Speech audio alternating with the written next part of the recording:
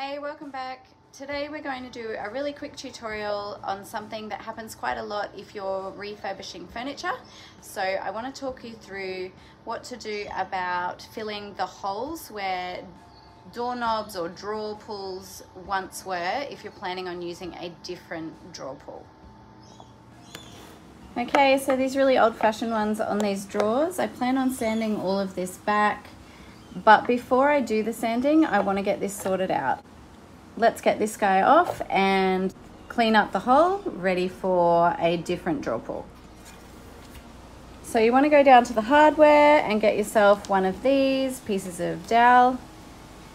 This one's really long, it's a brand new one.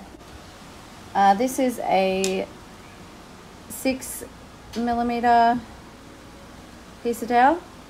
They come in different sizes, so you just get the correct one. If you don't get the correct one, you could always drill it to the correct size. I know that's making a hole bigger than it needs to be, but just filling this hole with fill, sometimes it sinks in or it cracks over time and it just doesn't look as good. So we're going to push this in so that it's flush at the back and then saw it off.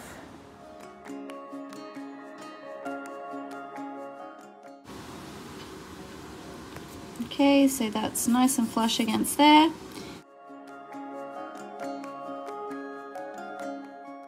Now we're going to saw off this side.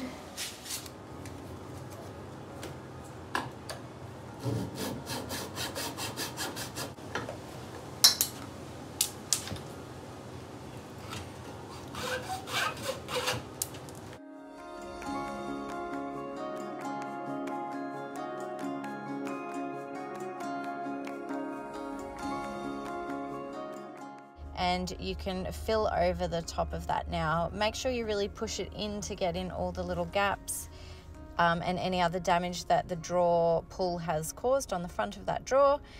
And then you should be good to go. Let that dry. I'm doing it pretty rough because I'm going to sand over it all anyway. It's also good to note that if it's not a really tight squeeze with the piece of dowel, you might want to actually glue it in place as well as fill around it. Now, once that's dry, which usually I'd leave it overnight, I can come in and sand this as much as I like. I'm going to paint the front of this and then I can drill some new holes where the new drawer pulls are going to go and finish it however I like.